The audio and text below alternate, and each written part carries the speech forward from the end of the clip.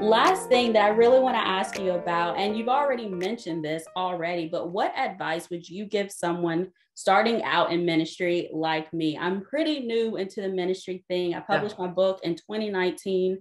Obviously, COVID came in 2020, knocked us off our knocked the socks off a little bit, knocked us off of our plans. And so now we're getting back into it. What would you say to me or to someone else who is starting out in ministry? Because you've been doing this for a while and you have your own little pattern. So what would you say? Yeah. Man, I say the first thing is this. I say this to our team all the time. None of us are here to serve a person. We're serving a mission and a savior. That's what's going on.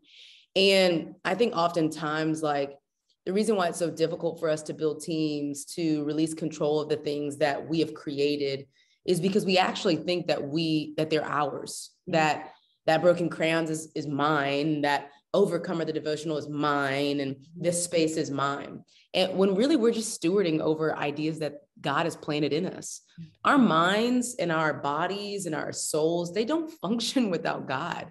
And so best believe that everything that you are creating into the world comes from a source, and it's not you. It is not by your power. It's not by your talent. It's not by your gifting. It is what God has allowed you to create so that he can allow you to steward it. And I think with that in mind, that's when you're able to release control over things and figure out who's actually the right person that I can put in the right place in the right timing for this thing. One of the things, it's a quick example, one of the things that everyone was confused about is when my husband started the church, I decided not to be like the co-lead pastor. And what that meant simply was I still preach on Sundays. I still mother the church. But what that simply meant was one of the things that came with that was leading the women's ministry. Well, I already got a women's ministry. And just imagine Toni Collier deciding that I'm going to lead 2 international women's ministries. And I'm going to make it pop. Well, now in that place, there's 5 women who are leading the church's women's ministry. Think about the giftings and the creativity and what the God's fresh breath that's on their life that I would have consumed because this is mine. And so that's just an example of that. I think the second thing that maybe has really like pushed us far or further faster is we always say we do not want to get ahead of God. I'm not rushing anything. It don't matter. We are slow to hire, quick to fire. We are not releasing something because we just got a random idea. We're all going to run by it. We're a very flat organization. That's how I lead, very flat, meaning there's not a lot of hierarchy. There's not a lot of Toni says this, we're going this way. It's, hey guys, I had this idea. I think I'm hearing from the Lord. Not too sure, a little nervous, not sure. Let me get your thoughts. Well, if I have an idea and the 6 women that are actually gifted to do this with me are like, nah, I don't think that's us. Who are we going to trust, me or the synergy and unity of the Holy Spirit? Right. Or what's on the inside of them? Because if we're all following and pursuing God in deep relationship, if we are all after the same thing, which is to help women process through brokenness and get on the other side to hope, then there should be some synergy. There should never be a person that's just like, oh, well, that idea really sucked. And it's just, okay, well, we're going to do it anyway. So that's really big for us. We do not get ahead of God. We're a very flat organization. It just is what it is. I would also say one of the things that's hard about being a leader, and especially in this celebrity culture, this day and age, is that people want to idolize you. They just want, it's naturally there. It is, people view other humans who have a great story and have been through a whole bunch of stuff as this like representative of God. And the truth is, God is the only one that can fill you. Idols numb you. That's a temporary fix of people. And what happens is with cancel culture is that people create these expectations on leaders and ministers and whatever in their mind. They put them on the pedestals, the very pedestals that they want to take them off of when they don't meet the expectation that they've set. And that is both society and it's also the responsibility of the leader. If someone asks me to get something for me, I'm like, if I can get it myself, I will get it. And my father has always said that. When I took my dad on my first like speaking trip, he's like, this girl just keep coming and just ask me if I need something, like I can't walk. And he country and he a little wild, but he's like back up. Like I'm a man, I'm a man, I can walk. you know, for him, it's like, it's about age, it's about gender, all these things. But he taught me something so valuable. He said, listen to me, if you can do something for yourself, you better do it. You better do it. Don't let these people, as he said, don't let these people be out here getting you water and you know how to get your own water. Don't let these people be out here, oh, let me give you your privacy. He said, this ain't your stage. This God's stage. You don't get no privacy here. And it's his country and aggressive way of saying, don't get too big now. Like, get up on a pedestal if you want to see how far you fall and how bad it hurts. We as leaders have to press in. We as leaders, when someone comes up to me after I preach and they're like, oh my God, you're so amazing. I'm like, no, I'm so glad that God showed up for you in that way. This is why we talk about brokenness. This is why we talk about our mess. This is why we are open about the things that we're battling with. Because when people look at me, they have to see God. They have to. They cannot see this girl who's got whatever. I don't even know. They can't see that. But I have to be mature enough, secure enough, and humble enough to say, hey, whoa. It's not me, it's God. Right. You need to know who actually impacted you in this service today. And it was not me. Because my gifts and talents, they come from God. And trust me, I'm ratchet, sis. I got temptations. I can't even be in the same room with my brother because next thing you know, I'm rolling up, we smoking weed. Don't do this. Don't put us on pedestals. And so as a leader, you have to take yourself off of the pedestals that people will put you on over and over and over and over again. Like it's just real and it's raw and it is what it is. And the last thing I would say is this, man, like get that quick fix out of your mind. I had a friend of mine that went and sat with Bill Hybels and Laura, I forgot his name that fast. One of these, Rick Warren, that's who it was. And he said, what are you afraid for with the next generation, like with us preachers, leaders? He said that y'all would get success too fast. Wow. That he said, y'all, because of how viral everything goes, because of you want success so bad that the ordinary seems wrong. Wow. And Jesus does his best work in the ordinary, in the villages and the caves where people can't even talk about Jesus, in China, in the Middle East. God does his best work in the ordinary.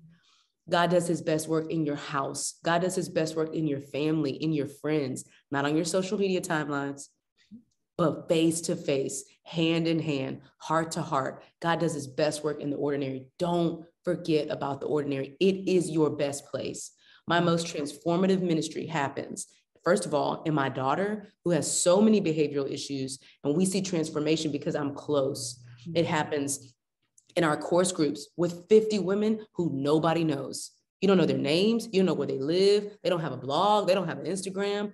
50 women who's entrusted us to hold their stories so deeply and tenderly. When we get to walk with them and see a woman say, I don't deserve to live. And 3 months down the line, I want nothing more than to live and to be with Jesus in this world. Like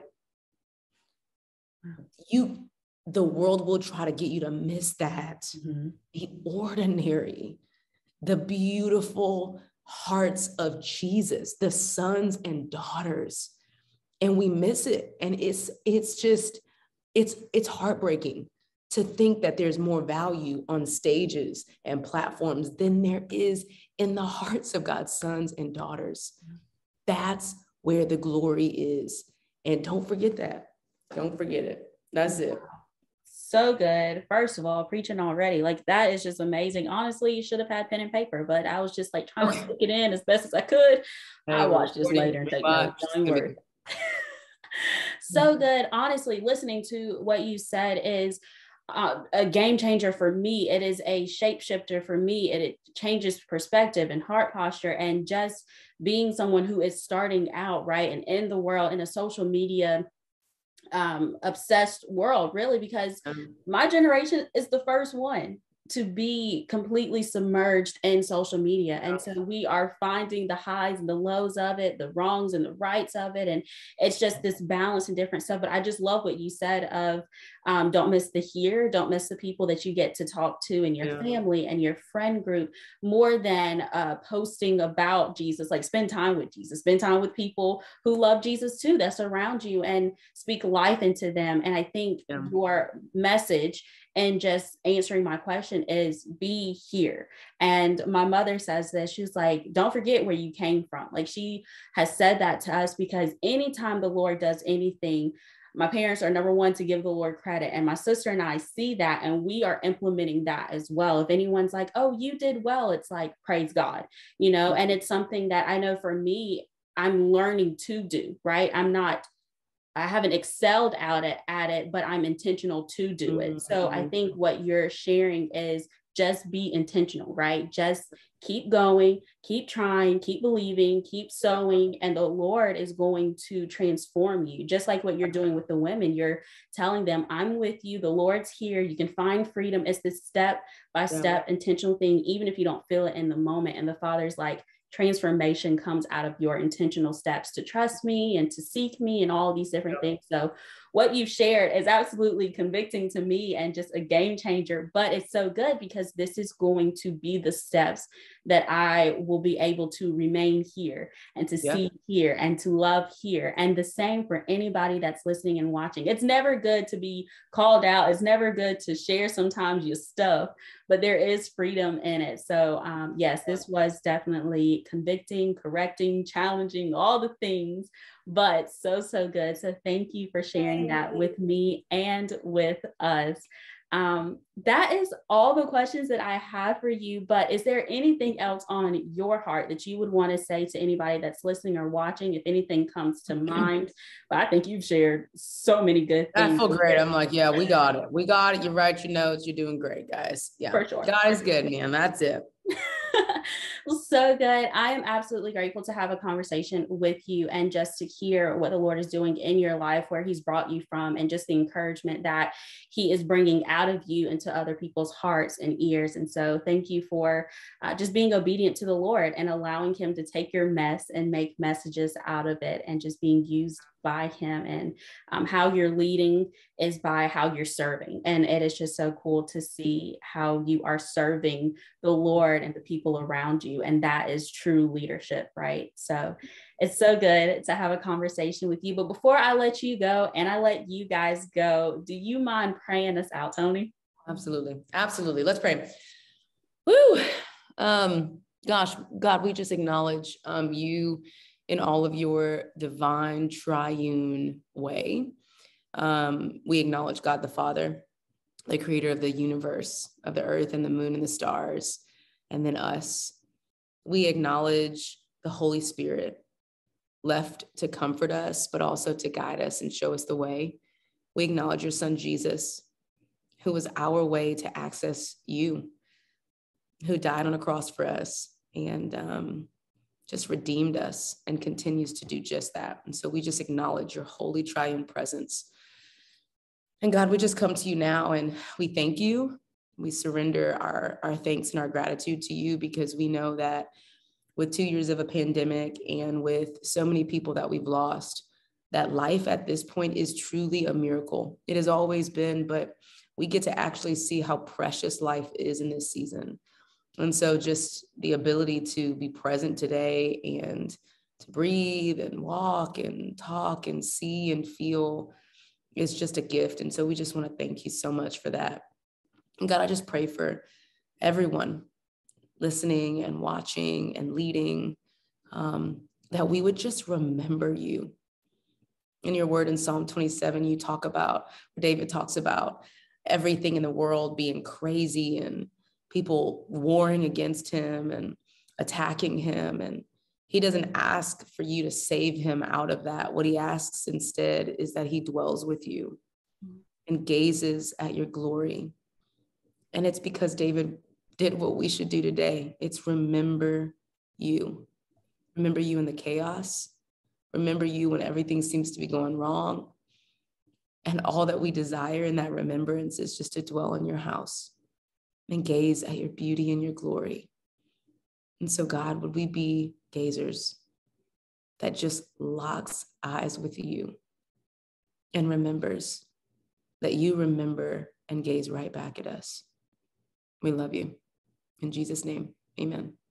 Amen. So good. So good. Thank you again, Toni, for being up here. I am absolutely just blown away by your devotion to the Lord. And it is very challenging. It's convicting. And we're just so grateful for your time. So I love you guys so much. Thank you for listening to Wow, Alexis, Howell. I hope that you have been encouraged, that you've taken some notes, that you would take this moment after you click off to go and spend time with the Lord and confess anything that is not of him in you, or just to draw closer to him. But I pray this has been encouraging. I love you guys so much, and I will see y'all in the next episode. Bye guys.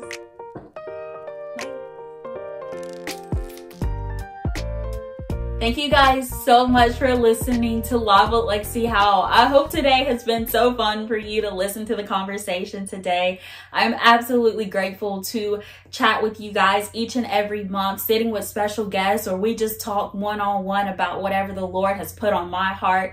And I'm just grateful that you get to be a part of it, and that I get to be a part of your life, which is so special and unique to the Lord. And I'm just grateful for you. So I hope that this has been an encouragement to you. If you have not already gotten your copy of my book, Dear Broken Girl, you can get that on Amazon. Now, if you want a signed copy of my book, you can simply send me a message on my Instagram account at Dear Broken Girl, or my Facebook account at Dear Broken Girl, and let me know you want a signed copy. Be sure to get Dear Broken Girl for yourself, for your mama, for your friends, for your family, and even for a stranger. This book is to teach and remind you of your worth in Jesus, and I just want you to be equipped in what he's already called you to, and to be empowered to do the things that he has set for you.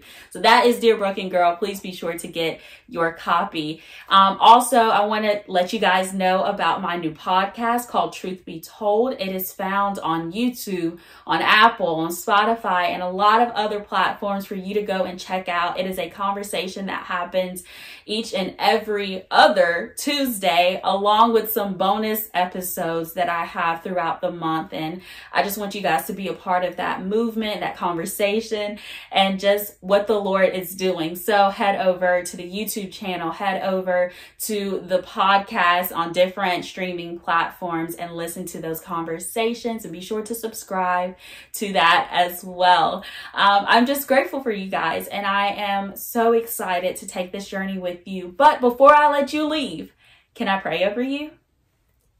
Father, I'm thankful for those who are listening to me right now. I pray that you would bless them. I pray that you would comfort them. I pray that you would guide them. I pray that you would give them clarity and just hope for the things that you have for them. Would you use them for your glory? Would you bless them for their good? And would you let them know how loved they are by you? You are good, you are holy, and we are just so thankful to be loved by you, Jesus. It's in your name that I pray.